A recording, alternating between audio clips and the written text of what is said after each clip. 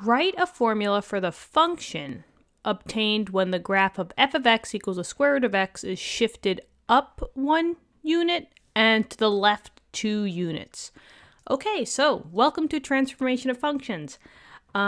This is our first video on the playlist. If you're not on the playlist, I highly recommend you being on the playlist because then it groups all of the transformation videos that we got for you in one single place, so everything is nicely organized.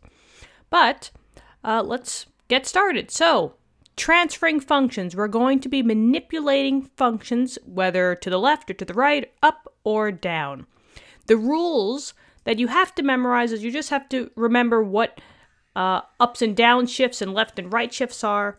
Up and down shifts are vertical shifts. Anything that goes from, up and down is vertical. And then from left to right, side to side, those are always called horizontal shifts. If you need to add a shift, just notice that for vertical shifts, you're always going to be adding a constant. They say it as k here. I don't know why they pick k, but you're going to be adding basically a number to the outside of the function. Versus, if you're doing a horizontal shift, you're always going to be working inside the function. You see how you're adding this h value here, and that is inside. All right, so just pay attention.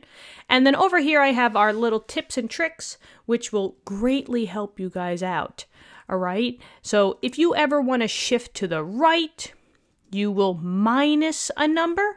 If you want to shift to the left, you will add the number, whatever they're telling you, and that has to be inside the function. Remember, horizontal shifts, right and left and right, those are always added inside the function. That's why the number is inside the parentheses. But if you're going up and down, those shifts are outside the function. All right, and then shifting up is when you add your number, and then when you shift down, that's outside, or subtract, right? Minus the number. Okay, so let's get started.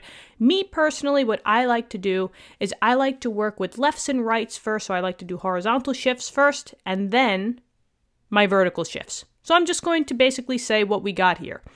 They told us that we have to shift our graph to the left 2 units, and then we got to shift up 1 unit. Okay, so let's get it done. The original function was f of x equals the square root of x.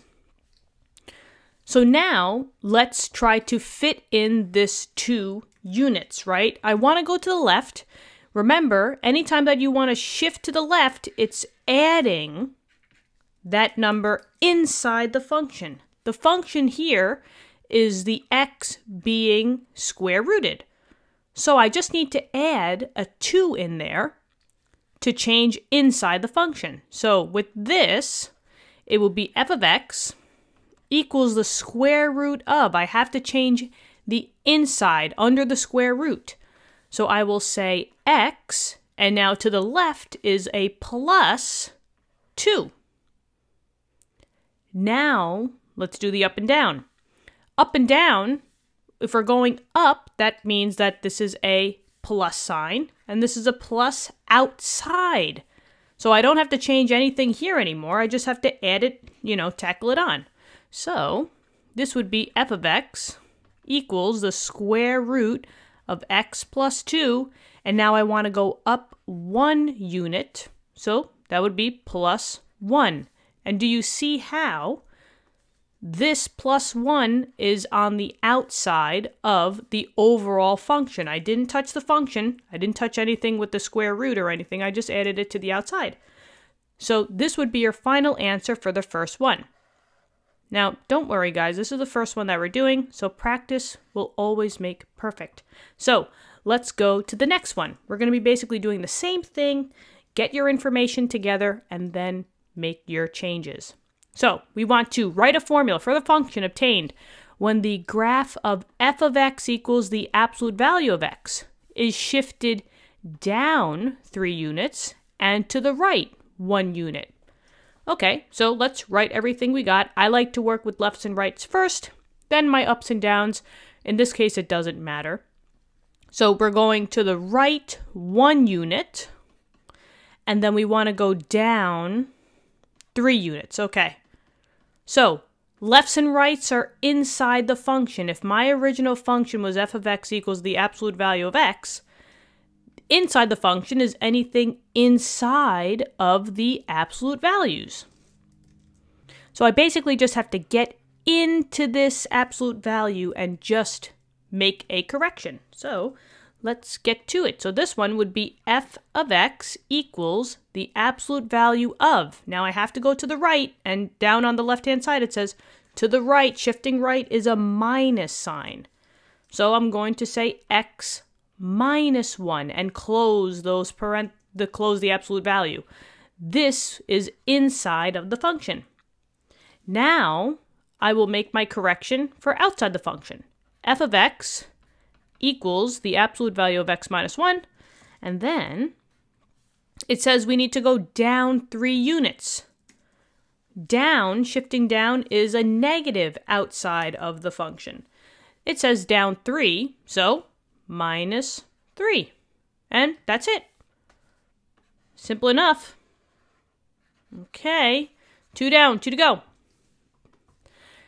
Write a formula for the function obtained when the graph of f of x equals 1 over x is shifted down 4 units and to the right 3 units. Okay, so I like to work left and right first, then my ups and downs. We got a right of 3 units, and then I have a down of 4 units.